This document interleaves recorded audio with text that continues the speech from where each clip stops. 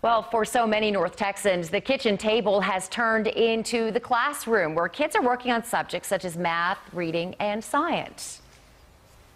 Yeah, so what are people doing for recess? Madison joins us from her home with one student's unexpected plan for recess time in this morning's One for Texas. Madison.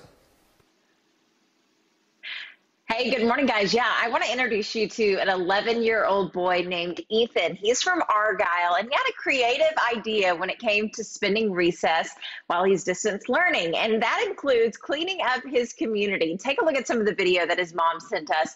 This is Ethan, and again, he decided that each day, armed with gloves and a trash bag, he wanted to just pick up trash along their local neighborhood roads. And so far, they've walked different routes each day, and he has collected nearly 20 pounds of trash.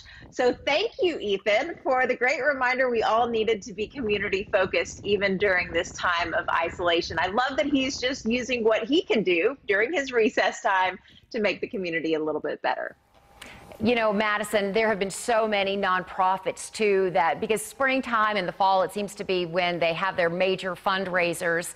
Well, due to COVID-19, they've had to cancel them. So how is that impacting their bottom line? Yeah, well, it means the loss of critical funds that they use to operate each year. And one of the local nonprofits, A Wish with Wings, they grant wishes to children with life-threatening conditions. And they actually had to cancel their spring gala. Now, that spring gala would have funded wishes for this entire coming year. And because it was canceled, a local business decided they were going to step up to meet that need so that local nonprofits like A Wish with Wings could continue operating. Each one of their miracles cost roughly $8,000. The day that I reached out to her, she said that just over the last few days, they've had 3 wishes alone come in. And if they don't have this gala to raise the funds for this, I mean, it's just heartbreaking. I mean, you know, they're not doing the miracles that they want to be doing either.